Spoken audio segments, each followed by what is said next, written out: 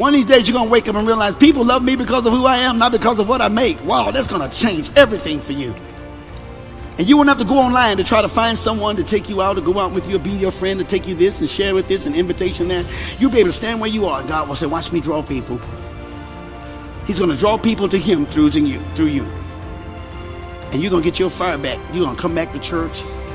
If you have to drive 80 miles, some people drive, I don't know how many miles to come here every week.